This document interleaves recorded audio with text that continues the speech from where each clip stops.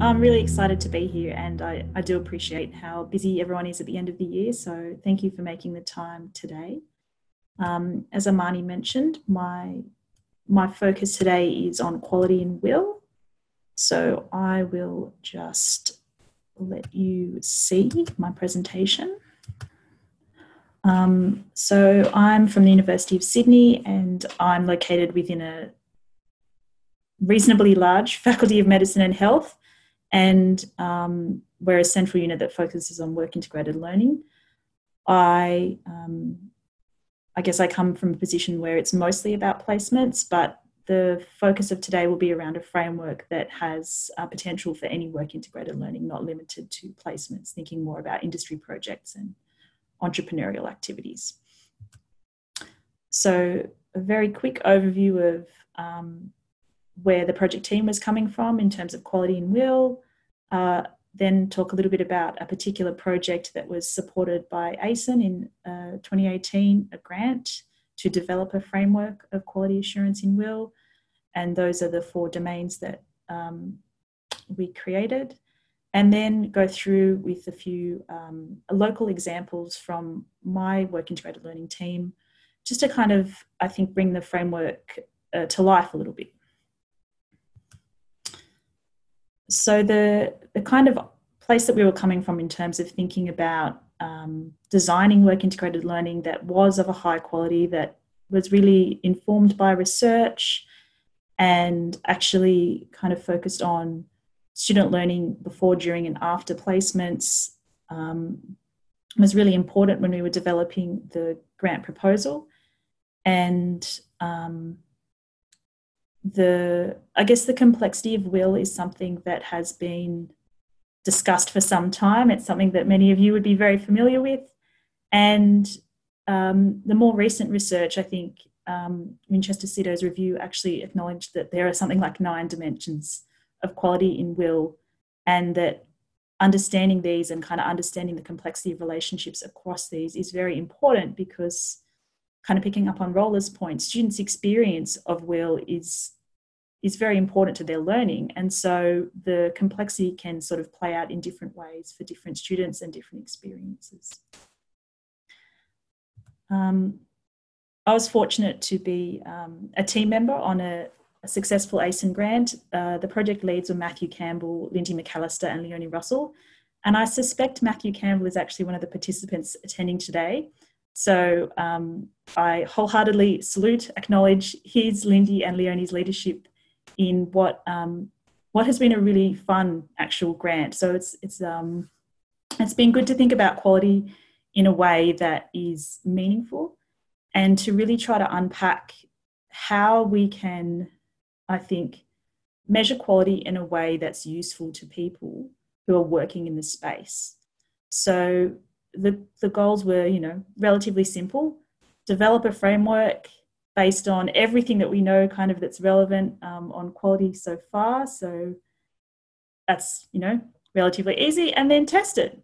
How hard can it be? We've got a year, $10,000 seems like a completely reasonable task. And so magically, we actually did the task that we said we would do. Definitely was Matthew's leadership. Must acknowledge him multiple times now that I know he's listening. So happily, we did focus on a bit of a sort of available, accessible literature, as well as institutional practice. So very much that kind of desktop analysis, in combination with interviews from I think we ended up with about 15 or so interviews across about that many higher education institutions at all levels. So all the way through to kind of the professional staff on the ground, organising placements, to DVC level of staff. So trying to figure out what quality will actually look like in different places to different people, so that we could then come up with a framework that could be useful to people. The next stage was a sort of a different process in terms of using workshops not to disseminate and promote a framework, but actually to refine and test and develop it a little bit more. So putting those things out to the people that were working in the space, doing a survey, working with people and kind of saying, yeah, does this hang together?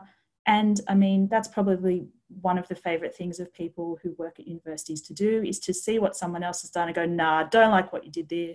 And did you know that's not the term we use here? Actually, the best term you should be using is this.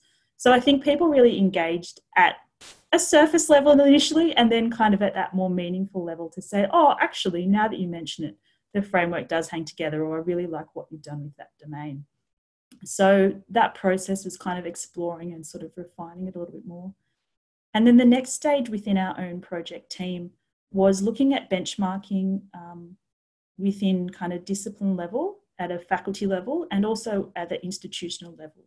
So picking a couple of the framework domains and actually sort of trying to say, could we use this framework that we're claiming is really useful to benchmark our own practices in a way that's helpful to us to kind of ask questions about, you know, do we have good quality in this domain, but maybe we don't have the evidence for it? Or, you know, are we even asking the questions that would help us to find the right sorts of evidence? Is there information that's somewhere in the institution, but we don't know where it is? So that, I think, was a really useful process, in that even having a look across our 3 institutions at a couple of different levels, we started to come up with kind of different questions around how you might actually use the framework in a way that can help you to design quality WIL experiences, but also to provide evidence that what you're already doing is actually a reasonable quality. So we have 4 broad domains of practice in our framework, and then within each of those, we have a set of standards. Those standards go across kind of before, during, and after placements, or before, during, and after work integrated learning experiences. And so the report that's almost done, not quite yet, has the domains, the standards, and then also some illustrations of practice from various universities. And so that was collected during our project exploration phase, as well as during the benchmarking phase. So that the standards kind of have some examples within them, but then also you've actually got the real practice illustration. Thinking about each of the domains now, there is student experience, curriculum design, institutional requirements, and stakeholder engagement. And each of those has what we're calling a guiding principle. So the idea that a student experience should provide students with a scaffolded, connected, and supported pedagogical experience, you know, high quality curriculum design, it's embedded, accessible, transformative learning, assessment within intended and enacted curriculum.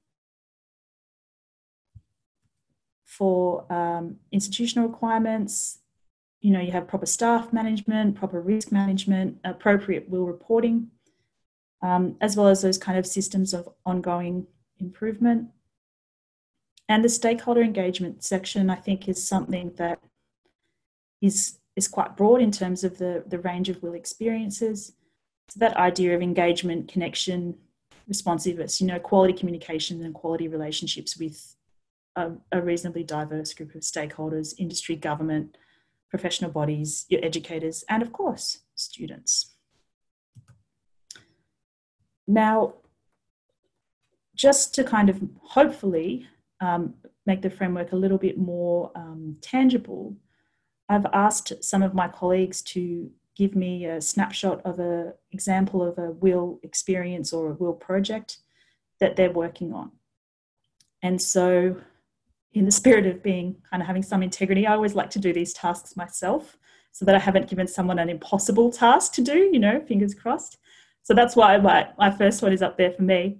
And then, so what we've got here is a series of projects at various stages. So the project that I'm working on is a relatively new one. The next one is probably maybe a year or 2 old. The third one is, I think it's probably about 13 years worth of, maybe more, of work that Lynn's been doing in that space. And the fourth one is probably more the 2 to 5 year mark. Just to kind of give you a sense that it's not a framework that created these projects, but the projects already exist, just like all the kind of WIL activities exist wherever they do in your own institutions. But that what the framework might help to do is to help you to ask questions about quality and to kind of unpack the practices that are already happening in that space. Or if you're thinking about designing WIL, does it allow you to sort of inform where you might go with it? So the first domain is the student experience domain, and this project is called Assessing and Enhancing Student Self-Regulated Learning Online, looking at their social learning, informal learning, and kind of the peer relationships, peer network building. This is sort of focusing on that idea that WIL experiences with students should be safe and supportive, and that support and guidance is provided to students within the WIL experience. So that idea that kind of, yes, it's a good experience, it happens, but also you've got clear structures in place that enable students to have that. Might just talk a little bit about each of the projects. So the reason why I think this is a cool project is partly because it takes some of the really good stuff around self-regulated learning research and responds to a call for a review in there. So the idea is that students on work integrated learning have, I guess, huge opportunities to develop skills, but at the same time, there's typically high expectations that they will somehow already have those skills, often anyway. And so what we were, I guess, trying to focus on here is looking at the evidence that the skills are there and kind of focusing on developing that space.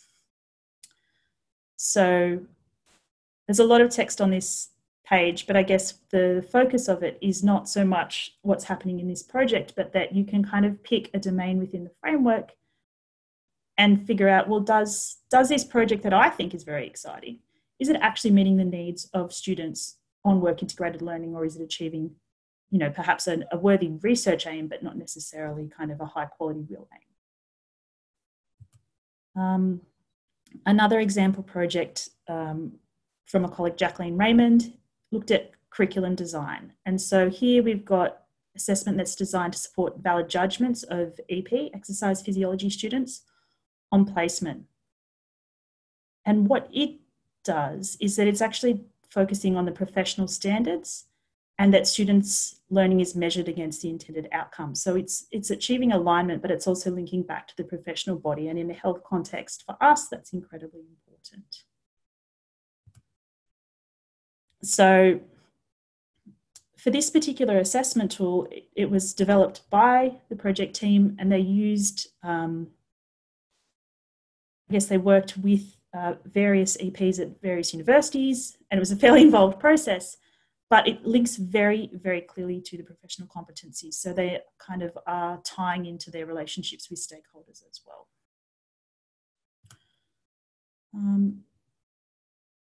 The reasonably well-established area of research that Lynn Munro is working in includes reflections on workplace dilemmas.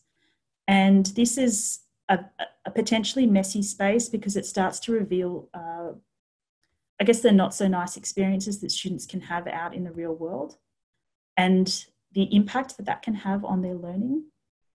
And so what becomes important when you're thinking about the institutional requirements for high quality WIL is to say, what are the systems and processes that are in place that actually help students to then navigate the potentially difficult situations, but also how they are, I guess, providing opportunities. So for example, professional development comes into this space so that people know what the systems are that they're meant to be working within. What are the legal and risk management frameworks? What are the compliance procedures?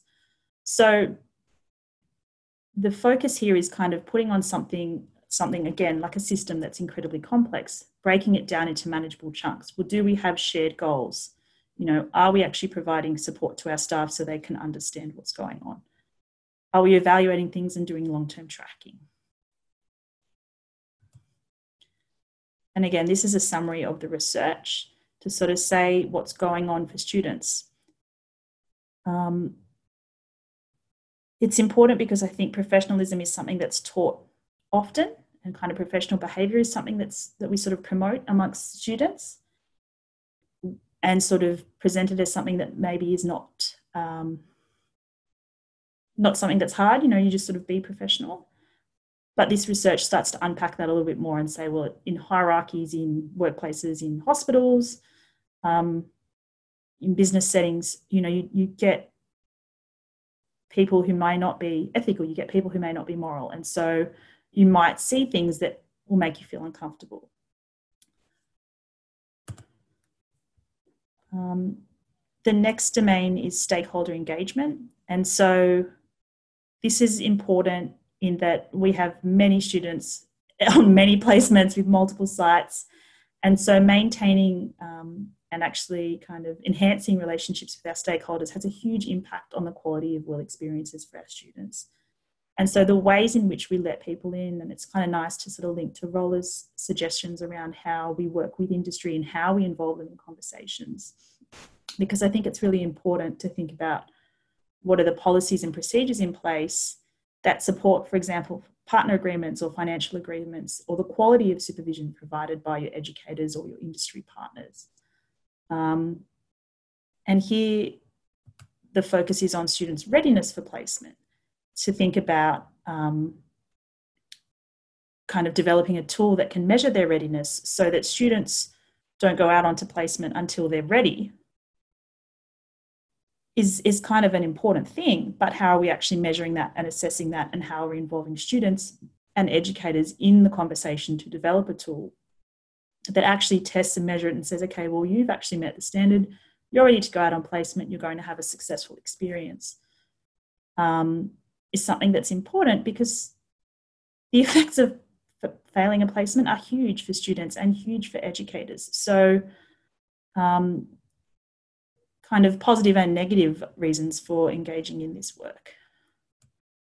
That's kind of the quick summary. I might just go very quickly back to sort of the main slide. I had planned to put it there again. But just to kind of pick up on that idea very quickly with a lot of content, my apologies there. I just couldn't narrow it down to sort of just choosing one or two. I think the domains that we've offered here as sort of dot points, it's a nice framework, this kind of, sort of columns, tables, it all looks very neat and tidy. It's designed to put together something that can allow you to dive in at any point. So if you want to focus on a faculty or a unit of study or an institution level, you can ask the questions and you can drive it. It's not designed to kind of solve all the problems necessarily, but it would help you to ask the questions and to gather the evidence together that you could then use to benchmark with a colleague or to benchmark with yourself in terms of improving from kind of one year to the next in kind of changing things around. So I think it's kind of nice in that it's tried to take something that is incredibly complex and multi-layered and multidisciplinary potentially, and say, okay, well, let's just look at it little bit by little bit and try to kind of pull things together as a meaningful whole.